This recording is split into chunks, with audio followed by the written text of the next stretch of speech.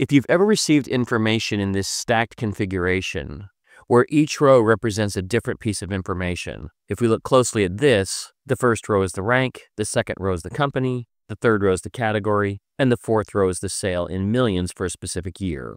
But your boss wants to see a chart of total sales by category. How do we rearrange the information into a tabular structure like this so we can then make something like a chart like this? Well, let's look at two different methods for solving this problem. One is an older method that I used for years, but then the second is a newer method that I've learned that I think is a little bit better. But each one of these methods utilizes techniques that you can use to solve other problems. So even if you're never given a stacked list of information like this, the techniques we're going to use to solve the problem might prove beneficial in other situations. So let's take a look at solution number 1. This data set starts in A6 and goes all the way down to A254. The first thing we need to do is highlight the data. Now, one of the things about bringing data into Power Query is Power Query has a tendency to want to turn everything into proper tables. Let me show you what I mean. Let's click up in the name box and select everything from A6 through A254.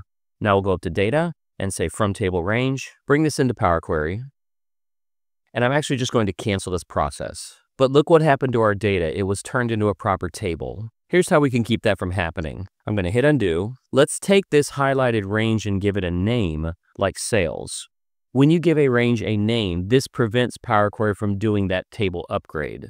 Now, something I've become a fan of doing here recently is instead of going up to data and choosing from table range, because this requires switching ribbons to get there, if you right-click on the highlighted range and choose get data from table range, this will perform the same operation. It's a little bit faster. So let's zoom in on this data a little bit. I'm holding down Control-Shift and my plus sign to zoom in and Control-Shift minus sign to zoom out.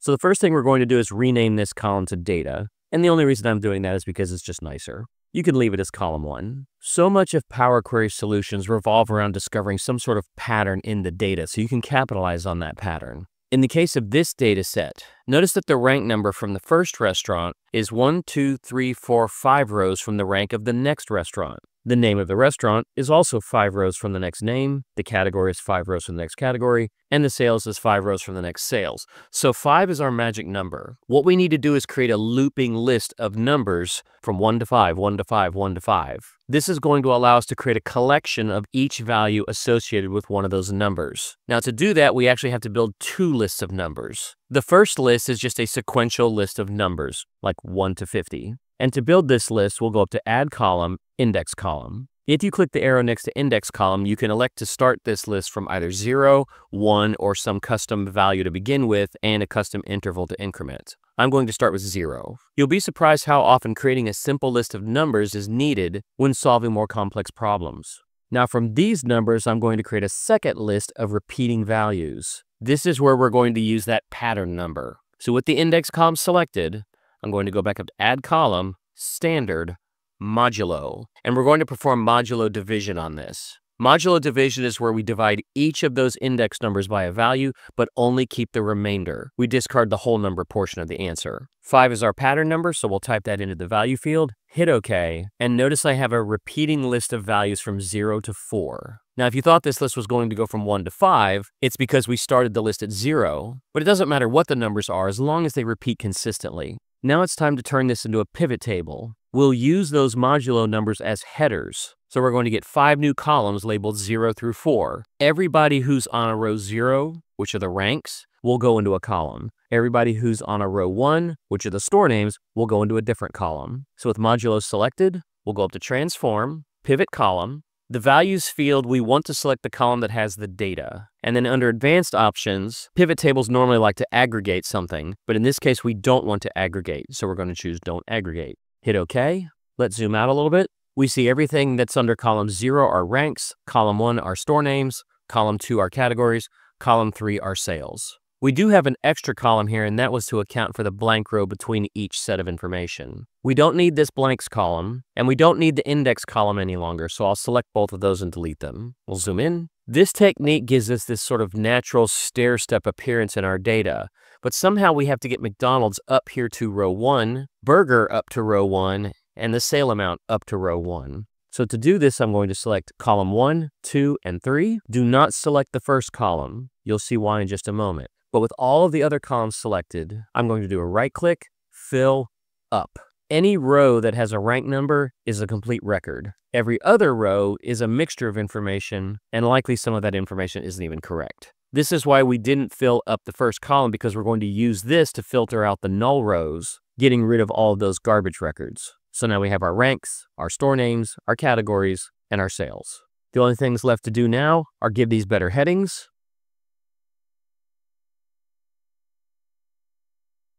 and then some proper data types. Let's rename this to Solution 1 and send it back to Excel. Now we've got our proper table. That is the technique I used for years when solving this type of problem, but let's look at a different way of doing it, something I've recently learned and I think I like it a little bit better. So as before, we'll start by highlighting the data. I've named it Sales. I'll do a right-click, get data from table range, bring this into Power Query. I'll zoom in a bit. We'll rename the first column to Data.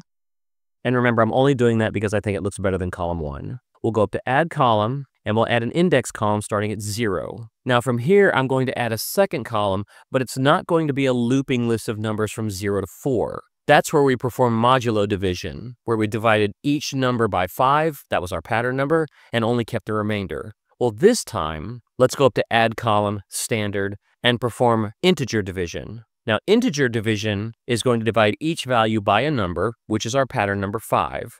When I hit OK, now I get a different kind of looping list. In this case, every record for the first transaction is flagged as 0. Every record for the second transaction is flagged as 1. Third transaction is labeled 2. Now I'll go back to the index column, and to create that looping list of 0 to 4, I'm not going to create another column. Instead, I'm going to go up to Transform, and then go up to Standard, and we'll transform this index column into that looping list using modulo division. Our pattern number is 5, hit OK. So index now has the 0 through 4 looping list as before, and then this column is basically identifying each record.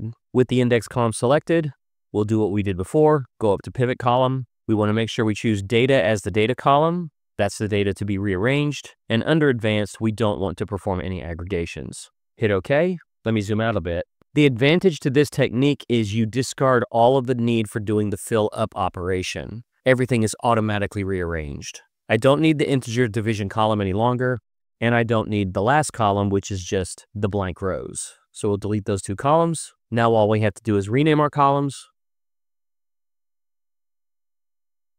and then set the data types. Let's rename this query to Solution 2, and then send it back to Excel. You can see that the output from these 2 lists are identical. So whichever technique you pick, you'll get the same result.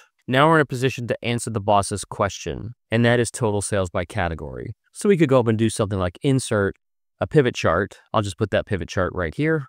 Let's move this. And then we could check category and sales. Now, if this were me, I would do a little tweaking on this chart. I'm rarely interested in things listed in alphabetical order. I'm more interested in performance order. So I'm going to right click and sort this in descending order. I'll get rid of my heading, get rid of my legend. My axis doesn't need to go all the way up to 120,000, so I'm going to double click on the axis and then set the maximum here to 100,000. Any other tweaks you'd like to apply to this chart are strictly up to you. Be sure to download the solution file so you have a list of all the transformation steps that I covered in both of these techniques. You might not have to solve this specific problem, but the skills used to solve these problems can be applied in a variety of other situations.